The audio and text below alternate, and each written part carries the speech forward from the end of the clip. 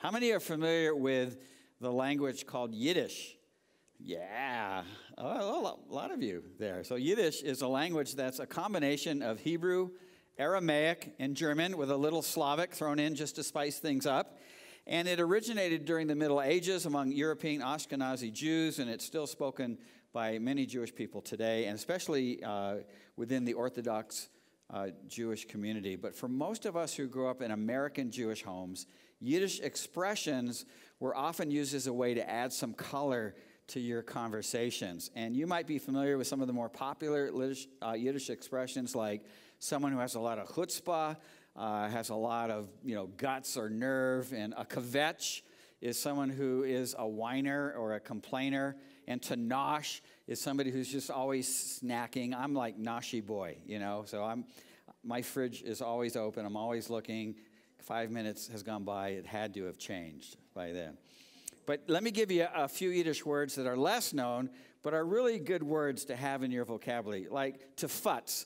To futz means to fiddle around with something, like quit futzing on the computer and come to bed.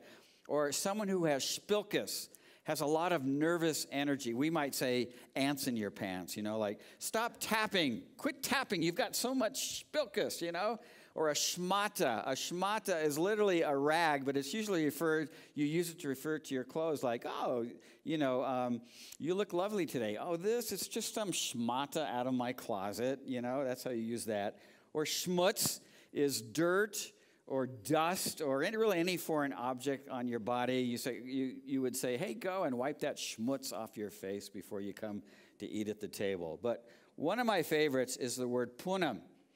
And punim means face. And every Jewish mom, when you're growing up, would grab your cheek and say, oh, that's a punim that only a mother could love. She just kind of grabs your cheek. Or you have such a cute punim.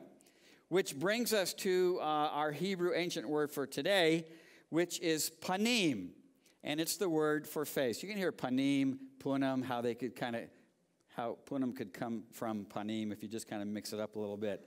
And anytime you hear the word im sound at the end of a Hebrew word like panim, that means that the word is in the plural form, just like we add s to our words to make them plural. Like you have a toy, singular, and you have toys, plural. And what makes panim interesting is that there is no singular form for this word in Hebrew. It's only in the plural. Plus, there are a few other words in the Hebrew language that are only found in the plural form, and they all have something pretty cool in common. Let me show you a couple of them just so that we can better understand this word panim a little better. One of those words is maim. It's the word for water. And the other word is chaim, which is the word for life. We would say lechaim, as a cheer. You probably have somebody say that before. Lechaim, to life, to life. But both of these words end in the im sound, which means they are plural. And like panim, there's no singular form for these words. So what do the words maim, water, chaim, life, and panim, face, have in common? Well, they all express something that is both singular and multifaceted in nature. In other words, they describe one thing that is many things at the same time. Take water, for instance. We can break down water scientifically into a single molecule of H2O, but trying to hold on to a single water molecule in your hand will prove to be a very slippery task indeed. And even a single water molecule itself is multifaceted, made up of 3 nuclei and 8 electrons that can be found in 3 forms: liquid as water, gas as steam, and a solid as ice. And life, think about life similarly, is both one thing and many things because it encompasses all of history, past, present, and future. And everyone who's ever been a part and will be a part of that history, and everything that God has done and is doing and will do in that history, which has led every generation since the beginning of time to ask that philosophical, existential question: what is the meaning of chaim, of life? And maybe by now, the lights are going on for you, and you've already figured out why panim is only found in the plural. Well, here's a picture. of a man's face that is multifaceted, right? In fact, you know what multifaceted means? It means many faces. And we can see many faces coming from this one face in this picture, like happy and sad and anger and frustration and surprise and smug and smirk. And I suppose like trying to count the number of molecules in a drop of water is next to impossible. Trying to count the number of expressions that the human face can make, a single face can make, is next to impossible as well. But once we understand how multifaceted the human face really is, we can then dig a little deeper to see how the word face, not all the time, but some of the time, is used in the Bible to represent the sum or the entirety of a person. Face is used in the Bible to represent the sum or the entirety of a person. Let me explain. 50 days after leading the Israelites out of Egypt and into the wilderness, Moses is pretty overwhelmed by the task that God has given him. And so in Exodus chapter 33, verse 12, Moses says to God something like, well, you know, you keep telling me to lead these cranky, rebellious people, but I can't do this job alone. So who are you going to send with me? Now keep in mind that Moses already has about 2 million people with him. So we know that this is just a backdoor way of saying to God, are you going to go with me on this journey? And so God reads between the lines of what Moses is saying. And in verse 14, he says, my presence will go with you, and I will give you rest. And what's really cool about this sentence is that the English word translated presence is actually the Hebrew word Panim, face. And so God literally is saying to Moses, I love this, my face will go with you. Which, if taken literally, is a really weird thing to say to somebody, isn't it, right? Hey, Moses, here, take my face, and may it be a comfort to you. And so God is obviously not saying that he will only send his face with Moses while the rest of him stays behind, but that he will send all of himself with Moses, the sum or the entirety of who he is. And to substantiate this is what God means when Moses then asks God if he could see his glory. God says to Moses in verse 19, yes, but with one caveat.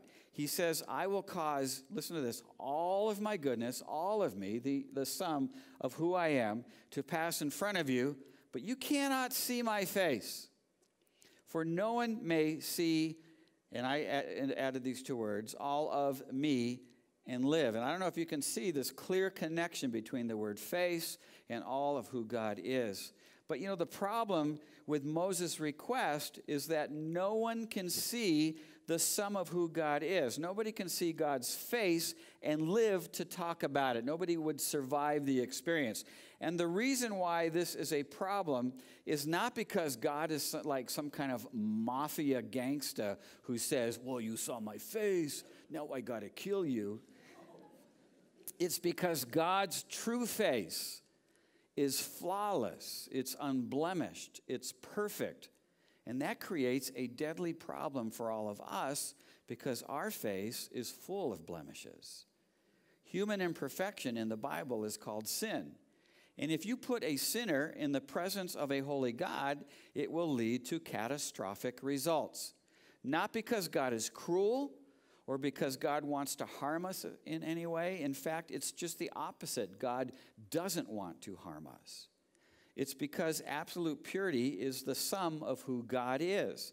And anything impure that is stuck in front of God's face will instantly be consumed by God's radiant, pure glory.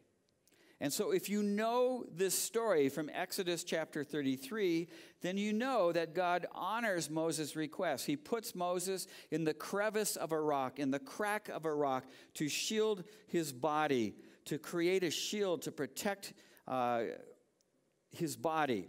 And then God begins to pass by Moses, but he shields Moses' eyes, and he only uncovers his eyes when God has fully passed by him. So you get a picture of this. Moses is in the crevice. He's being shielded by this rock. All of God's glory, everything that he is, passes by. All of his goodness passes by. But God's got his hand over Moses' eyes, and it's not until God has passed him that Moses gets a glimpse, but he only gets a glimpse of God's backside. It isn't exactly what Moses asked for, but if you know the story, it's enough to make Moses' face glow for several days after. In fact, he starts wearing some kind of a mask to shield. The people were freaked out by it. But more importantly, it's enough to convince Moses to move forward. Okay, got it. And solving this impurity problem for mankind is the essence of the gospel, what we call the good news.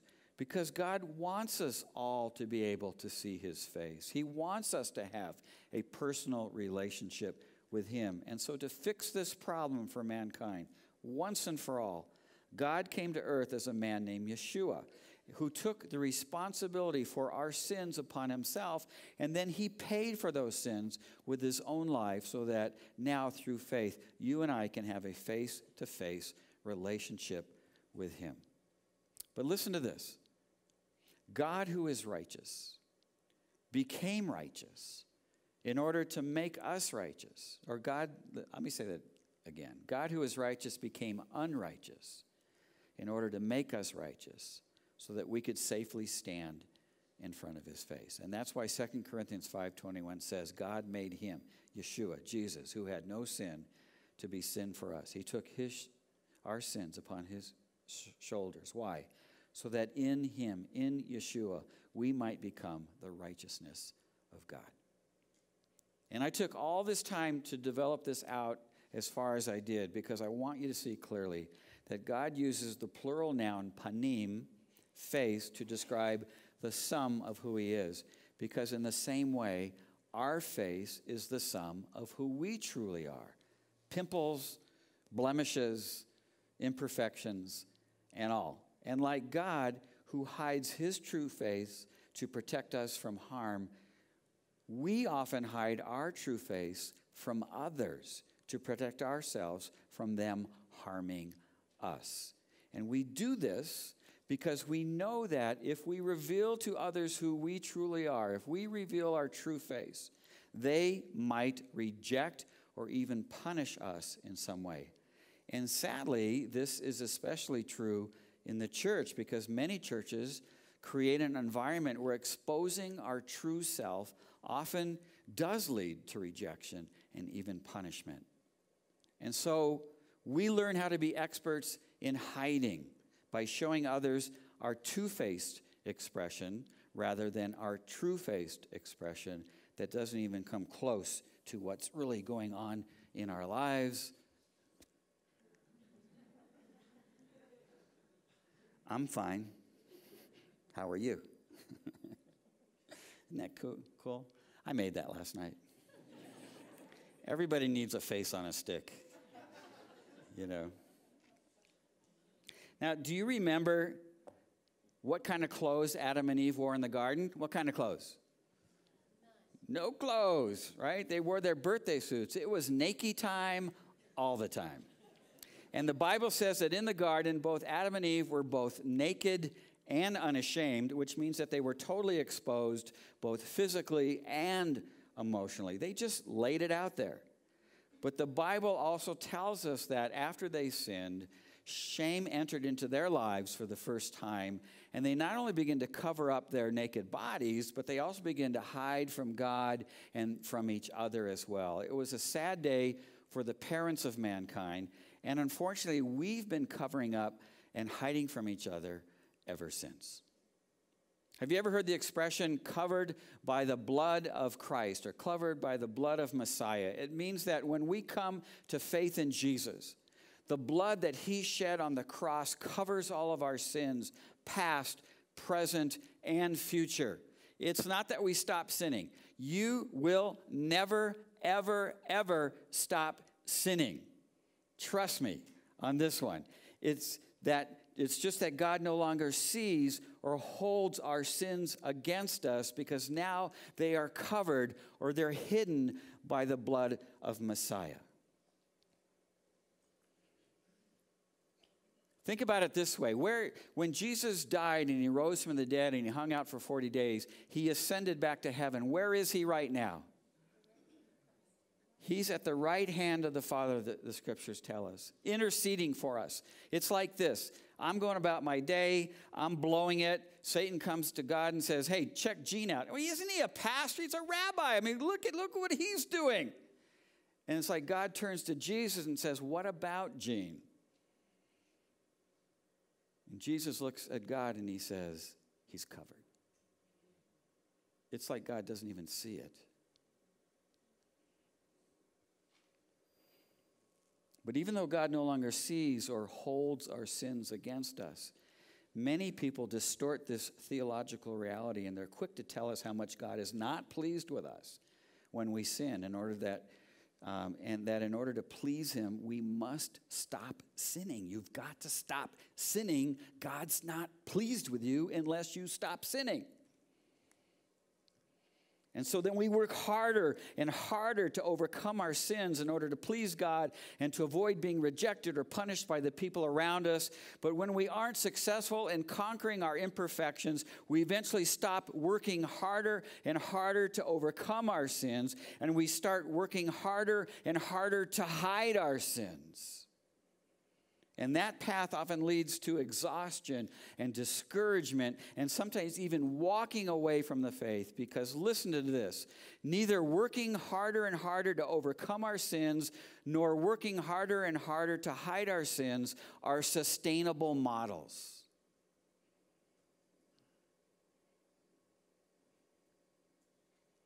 You will be doomed to failure in either one of those models. John Lynch is the founder of a ministry called True Faced. I love that name, True Faced. And he gives a message on this topic. And in that message, he talks about how early on when we come to faith in Jesus, most of us eventually arrive at a fork in the road on our journey that splits off into two very different directions. One path leads to pleasing God, and the other path leads to trusting God. And although they both sound like good options, only one of these paths leads to an environment where we will feel safe enough to reveal our true faiths to others. The video clip I'm going to show you is it's a 13-minute extraction from about an hour-long message. And I believe that what you're about to see may change your life. So settle in and please give it your full attention. I'm pretty sure you're going to appreciate this. Let's watch it. Not long after on this journey, you approach a fork in the road. And it's like you're going along minding your own business. And all of a sudden, you hit a fork in the road. And there's a huge pole, and there's two signs. One says, this path pleasing God. And over here, there's another one, and it says, trusting God. I don't want to choose. I just want to be on this path that I was on. I want both. I don't want either of them, but there they are. They're the primary motivations of how I will walk the rest of this journey. The primary motivation of my heart. Will I start out pleasing God? Will I travel that journey, or trusting God? And so I look at these two paths and I go, trusting God. What is that? Trusting God. It doesn't do anything. When do I, come on, I want to. All right. Pleasing God, yes. Yeah, that's what I want. I want to please God. Yes! That's been the thing all along. I mean, after all he did for me, I want to make him happy. I want to let him know that, man, yeah. That's what I want to do. Yeah, I'm going down this road. So I go down this road for a while. And soon I come to a huge building. And it's got a door on it. It's got a doorknob, and above the door it says, striving to be all God wants me to be. Yeah, yes, that's right. Striving to be all God wants me to be. I want to be all God wants me to be. It sounds like the Marines. Be all you can be. That's me. Come on. We're going to do it. That's what I've been missing. I just needed this direction. I'm here now. I'm going to do it this time. I'm going to do it. Gosh, this time, God, we're going to be close now. And there's a doorknob. And the doorknob says self-effort. And I look at that and I go, well, of course. I mean, I've got to care now. I've got to do my part. I've got to get fired up. And God helps those who help themselves. And there it is. And I open the door and I walk in. And there's this loud, cacophonous sound. And there's a huge room full of people. And a hostess walks over to me. And she says in kind of, looking back in retrospect, kind of a slick, smooth, almost too polite voice, hi, welcome to the room of good intentions. I say, hi, yeah, hi, this is great. I think I found my place, the sold out people I want to be with. How's everybody doing? And all of a sudden it gets quiet, and almost as one voice, the people in the room say, we're doing fine, we're fine. Fine as fine can be, just fine. Kind of liquid, we have a couple commodities working through, we're kind of having some divergency, resource renewal right there. We're doing fine, things are clicking tight, family's good, we're all doing fine, just fine as fine can be. That's who we are, fine. We're fine.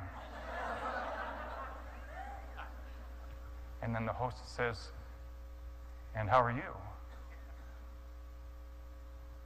And I say, thanks for asking. I've been struggling a little bit. I'm having some things. I mean, I think things are going to be better now that I'm here with you people, because you guys are fired up, and this is what I want to do, and I'm excited. And this is, but I feel like sometimes I want to do things a little bit, and she goes, and she hands me a mask.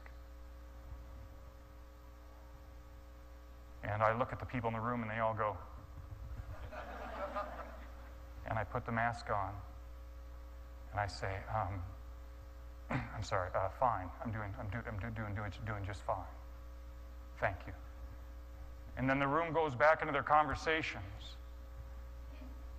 I'm in the room of good intentions. And as I walk back to the back of the room, I see a banner. And the banner says that I am working on my sin to achieve an intimate relationship with God. Yeah, that's right. See, that's what it's always felt like. That's what's been wrong. There's been this sin. It feels like when I'm talking to God or trying to talk to God, like he's way over there and I'm here and sin's between us. That's what's been wrong. And now, because I'm in a group that's fired up and we're going to get things going, I can shrink that. I can make that. I'll work on it. That's what I'll do. I'll fix that stuff, and then God and I will be we're going to be closer. I know it's not. I don't know if you can hear me. I know you're way far away. I love you. I love you. I'm going to get this thing better.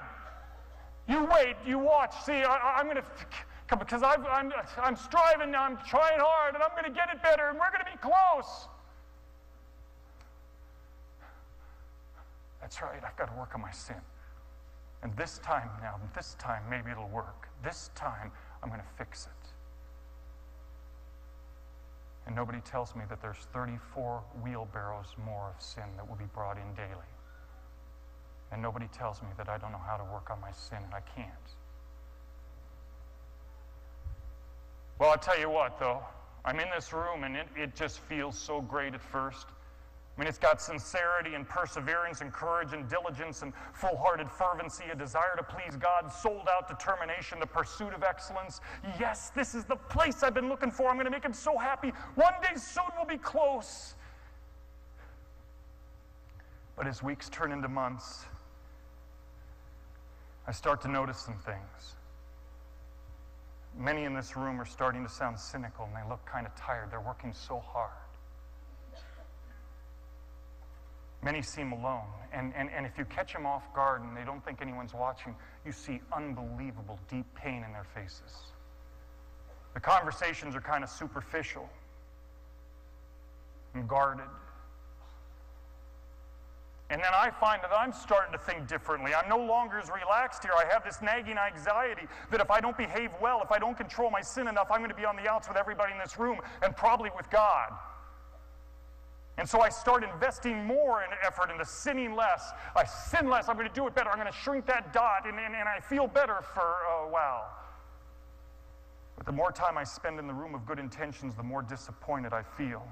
Despite all my striving and all my efforts, I keep sinning. In fact, some days I get fixated on trying to not sin. I can't seem to do enough. I never get through my list. It feels like I'm making every effort to please a God who never seems pleased enough. And I'm so tired. And gradually I start to realize that the path of pleasing God turns into, what must I do to keep him pleased?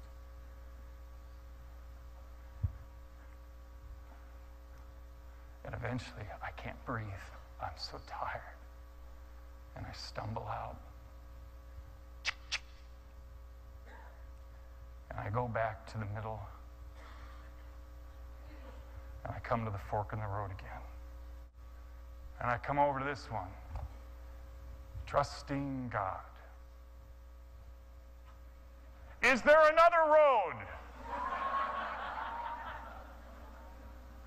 Man, this one, it seems so less heroic than the other road, a bit ethereal and vague. Doesn't give me anything to do other than trust. See, I get used to hearing that to get what I want, I have to sell out, care more, get on fire, buck up, shape up, do the tighten up. I got to do all those things. But I don't have a choice. It's all that's left. So limping, I walk down this road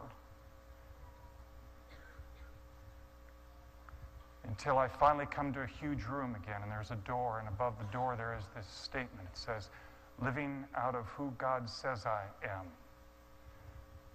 Whatever. There's some words. Living out of who God says I am. And then I see a doorknob, and on the doorknob it says humility. And now things start to make sense. Everything closes in. Because I've tried so hard, so stinking hard. I've tried so hard to pull it together to do it, and I can't. God, I don't know what to do. If you don't do it, I will not make it.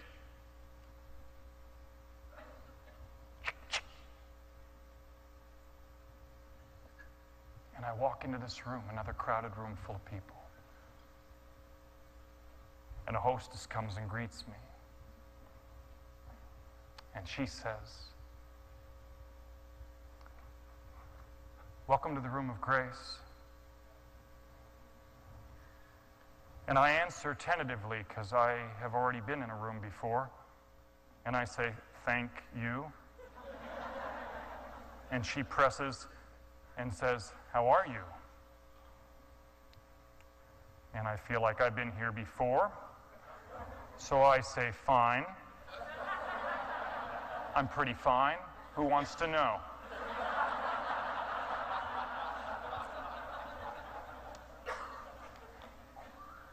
And the room stays quiet. Well, now I'm mad because I feel judged. So now I say and I yell out, all right, listen, everybody, I'm not fine. I haven't been fine for a long time. I'm tired and confused and afraid. I feel guilty and lonely. I'm sad most of the time. I can't make my life work. I'm so far behind and befuddled about what to do next, it leaves me frozen most of the time. And if any of you knew half of my daily thoughts, you'd want me out of your little room. So there, I'm doing not fine. Thanks for asking.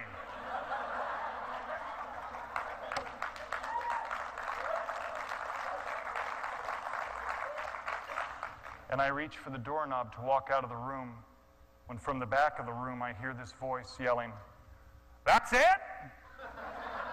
That's all you got? I'll take your confusion and guilt and bad thoughts and I'll raise your compulsive sin and chronic lower back pain. Oh, and I'm in debt up to my ears and I wouldn't know classical music from a show tune if it jumped up and bit me. You better get more than that little list if you want to play in my league, buddy." And the hostess nudges me and says, "I think he means that you're welcome here." And now I'm emboldened and I answer him back and I say, Did you struggle forgetting birthdays?" And now he's walking towards me and he comes up to me and he says, "Birthdays? Heck, I can't remember my own." And there is much warm laughter as I am ushered into a sweet family of kind and painfully real people. And there is not a mass to be seen anywhere. I'm in the room of grace, and there is a banner on the back wall. And I'll think about it in a little bit, but right now I just read it. It says, "Standing with God, with my sin in front of us, working on it together."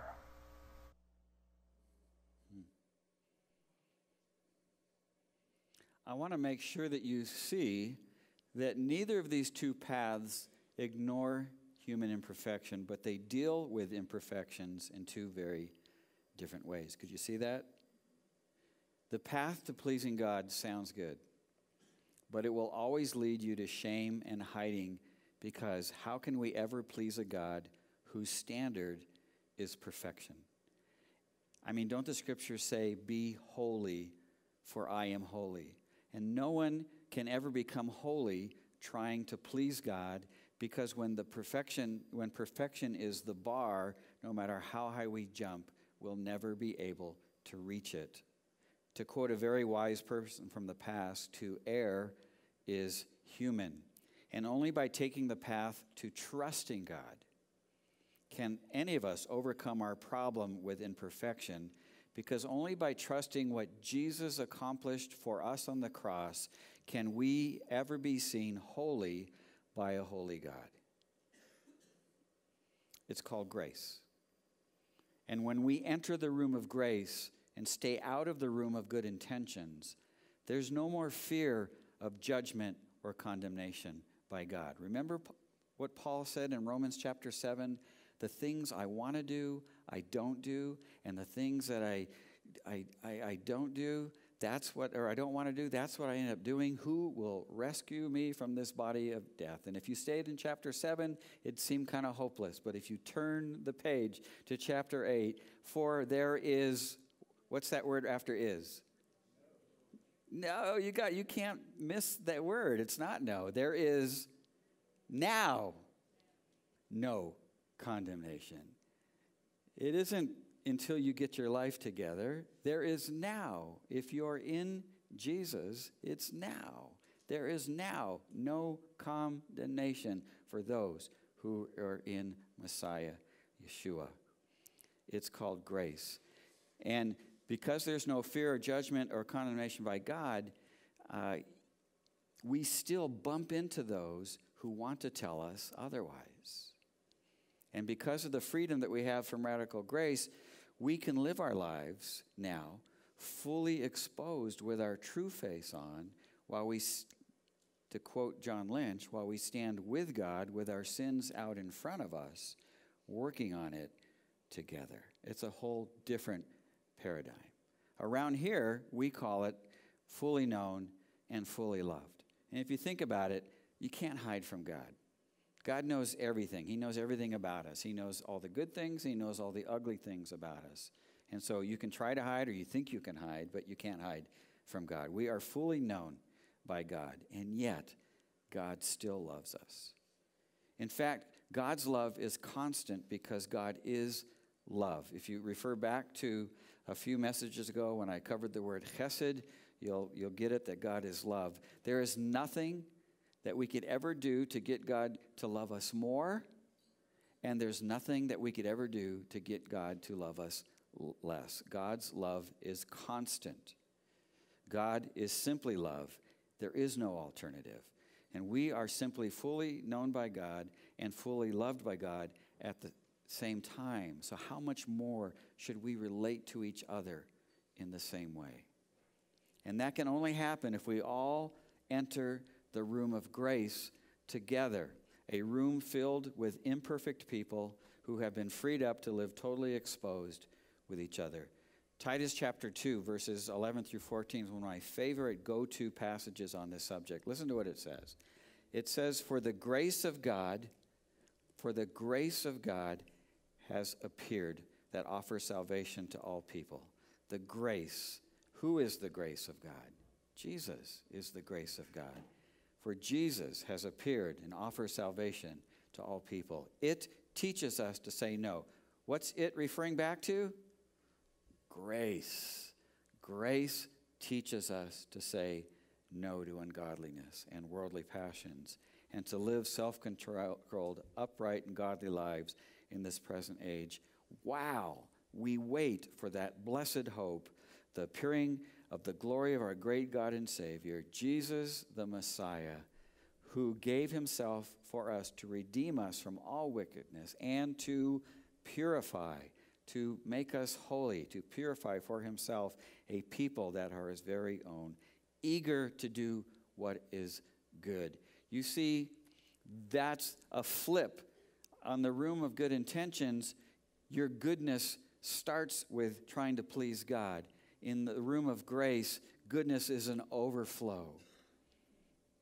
It's an overflow of what God has already done in your heart.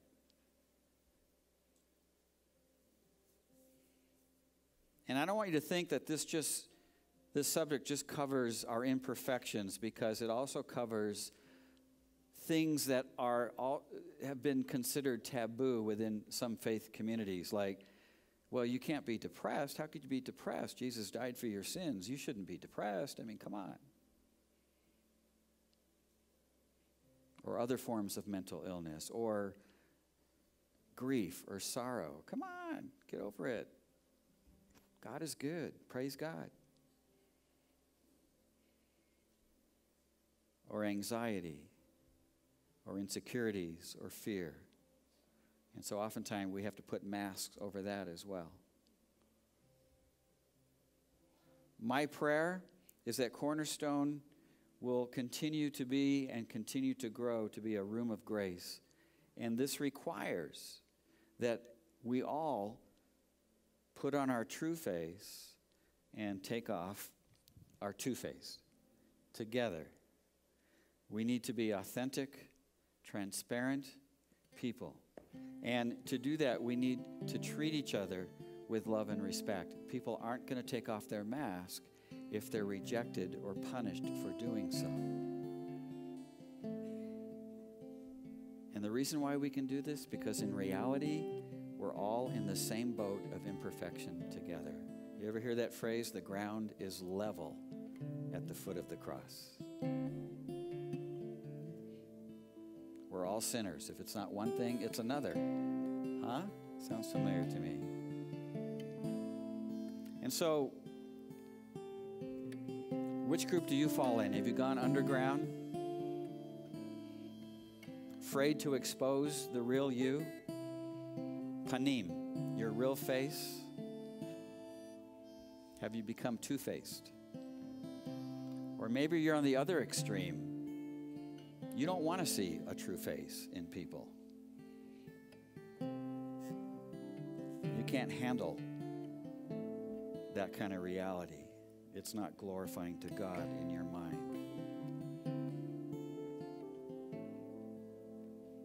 So, Lord, I pray that you would work in all of us. I thank you, first of all, that Cornerstone is already a place of grace. We're in the room of grace right now.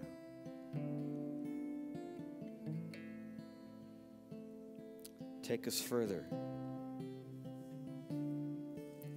into that room, deeper into that room of grace, that in some way we might reconnect back to that innocent posture that Adam and Eve had, that they were both naked and unashamed. May we have lots of naked time all the time together. All right, physically. I mean, not physically. All right. Emotionally, spiritually. All right, whatever. And I pray for those in this room here who have struggled with feeling accepted and have actually experienced rejection in their life. Holy Spirit, I pray that you would come and bring healing to those wounds. And along with that healing, continue to make this a safe place for people to show their true face without fear of rejection, without fear of punishment. Thank you that you love us and that we can't earn your love. It's just a given. It's just who you are. And so please help free us from trying to earn your love or to continue to please you by working harder and harder to eradicate those imperfections in our life, and just to be settled with you that together we can work on those things. And we love you, Father. And we thank you that you died to set us free from that kind of rejection and punishment. And we pray it all in Yeshua's name.